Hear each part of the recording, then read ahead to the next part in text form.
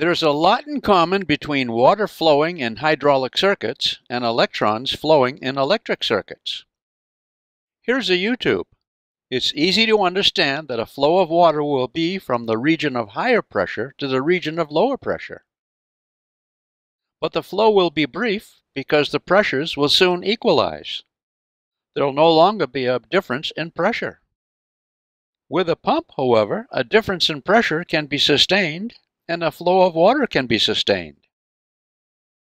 Likewise with an electric circuit where a battery pumps the flow of electrons. Consider this simple hydraulic circuit: a water pipe powered by a pump with a valve and a section of the circuit that offers resistance to flow. As long as the pump provides pressure, water flows through the pipe. That's if we open the valve. Only water flows, not the pressure. Since water is incompressible, it doesn't scrunch up anywhere, but flows continuously. Its rate of flow along any path in the circuit remains the same. Now compare this to an electric circuit, powered here by a battery, a sort of electron pump, more precisely, a voltage source. Here's a switch and resistor. The zigzag symbol is for the resistance of the device that dissipates electric energy, say a light bulb. When we close the switch, the circuit is complete and electrons have a path for flow.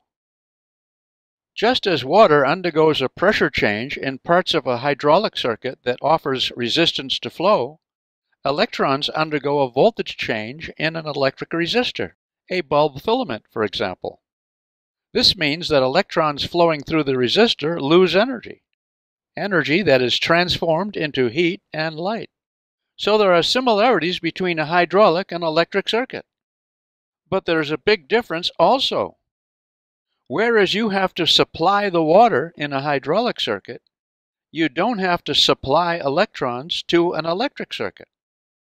If you purchase a pipe at a hardware store, you have to supply the water. If you purchase an electron pipe, a wire, the electrons are already in the wire. Electrons are part of the atoms that make up the wires or any electrical devices in any circuit. They're not all bunched up in the battery, just ready to go, as some people think. Current direction? Since like charges repel, negative electrons are being repelled from the negative terminal of the battery into the circuit, moving in a direction toward the positive terminal to which they're attracted. But by convention, we say the direction of current is from positive to negative, the direction in which positive charges would flow. That's from the positive battery terminal, through the circuit, and toward the negative terminal. Flowing electrons get their energy from chemical reactions in a battery, deliver that energy to parts of the circuit, then return to the battery pooped out and ready for re-energizing. Actually, in most circuits, the direction of current isn't important.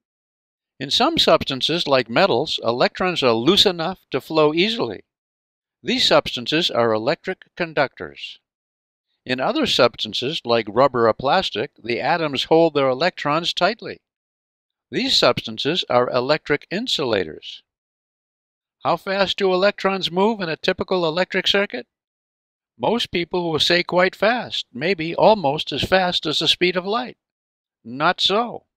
Surprisingly, the actual average speed of electrons moving along a typical circuit is very slow, like a snail's pace. We refer to this as drift speed. The actual speed of electrons bouncing hither and thither is in fact much greater, but only a tiny component of an electron's velocity is directed along the circuit on the average. What is really fast is the electric field, which moves at the speed of light. As soon as you close a switch in an electric circuit, the battery sends an electric field instantaneously through all parts of the circuit. So the electric signal travels at the speed of light. This is like marches in a parade. As soon as each person hears the signal "forward march," all step together. So it is with electrons in a circuit.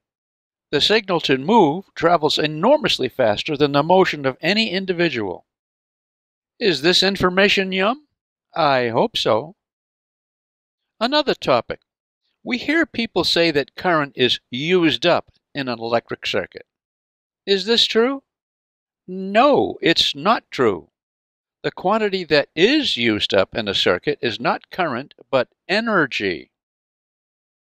If current diminishes, it's likely because the energy supplied by chemical action in the battery, the voltage, decreases. The electric energy dissipates to become thermal energy. Let me leave you with a question. When electrons flow in a thin lamp filament, they experience friction. What is the practical outcome of this? Until next time, good energy.